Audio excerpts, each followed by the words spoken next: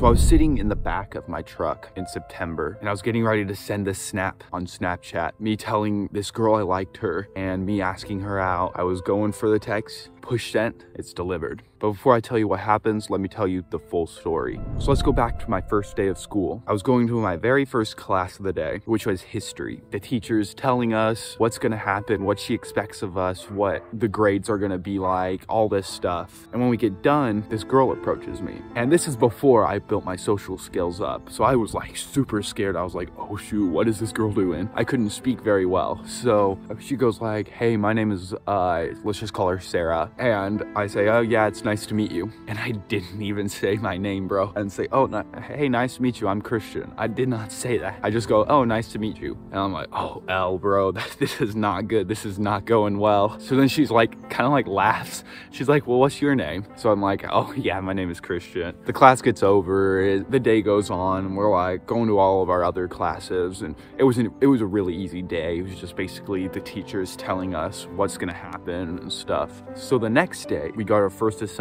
So we get done, everybody's done, we have some free time. So Sarah comes up to me. I'm like, oh yeah, let's go, bro. Cause I was already kind of like, she's not that bad. Like, kind of like her in a way. So she comes up to me, hey Christian, can I get your Snapchat? I'm like, W, bro, W. This is the best day of my life, bro. I was so pumped. So I give her my Snapchat, and then that evening I started a conversation, and I'm gonna be honest, she seemed so into me, dude. Like, their signs were there, and so like, I was just like, oh man, this is great. So when I started the conversation, I'm like, W Riz, bro, you are the Rizzler.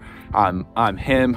I was like, all right, I'm so awesome. But the problem was I was very open and feminine talking to her through text. She still seemed into me. I was like, yeah, this is a W, bro. You just be a simp, bro. That's how you do it. That's what I was thinking. So we keep talking. It's basically chill stuff until I remember this one Sunday. I was wearing my church clothes and I sent her a snap and she called me cute. And I was like, OMG, bro. I am him.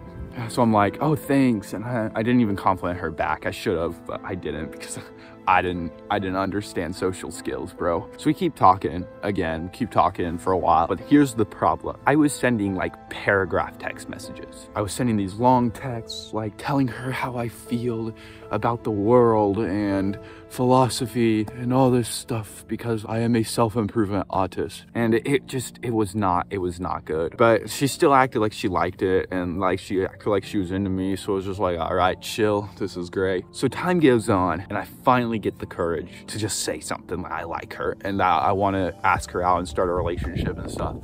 And I remember I was so scared, bro, and I was asking these dudes from Hamza's Discord server like how to ask her out, and like they're probably like these chumps that just act like they're Sigmas or G's. I was asking them for the advice because I was so scared. They were telling me to ask her in person. I was like, all right, I can do this, I can do this, I can do this. I didn't. I could not do it. So I take the L. I'm just like, man, I should have done it because honestly, asking in person is way more effective. By the way, bro, if you need help with social skills, building confidence, learning about religion, I would consider subscribing to my channel because I'm documenting my journey, showing you my experiences from my past and trying to help you out. So if you haven't done that, please subscribe. So I was way too scared to tell her in person and I just waited. I waited for a few days to go by and I finally was just like, okay, dude, this is enough. I'm just gonna ask her through Snapchat. I was such a pussy, bro.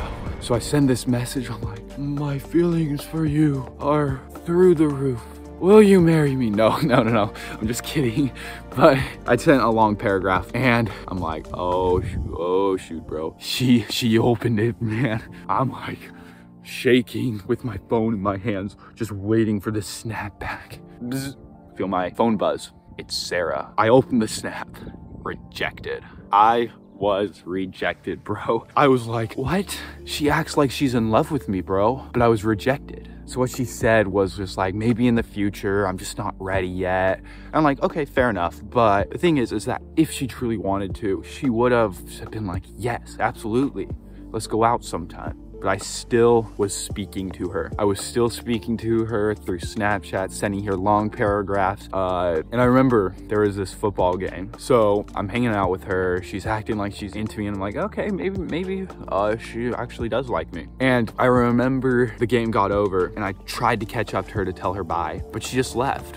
I was like, that's weird. The next day, I was at an event and I was like, dang, she hasn't snapped me today. Like, she usually would snap back to me within 20, 30 minutes. It had been like 12, 13 hours. And I was a mess. I was a nervous wreck, bro. So I double snapped her. Then she finally snapped back. She wasn't showing her face. I was like, what's going on? I was like, what is going on, bro? I didn't say anything, but then she didn't snap me again till like that evening. I was like, what's happening? Even though I should have stopped speaking to her after she rejected me. So I tried to start conversations. She was being super dry, and it was just like, dude, what is going on? I was just like, you know what? I'll just still try to talk to her. Maybe she's just going through a stage. I kept speaking to her thinking like, oh yeah, I'm a G because I know what's happening, because she's just testing me. The dry texting keeps happening for a few weeks. And then every once in a while she'd send us her smiling or something. And I'd be like, all right, she's back. And then the next snap should be like super dry. So the next football game comes around. I'm trying to hang out with her.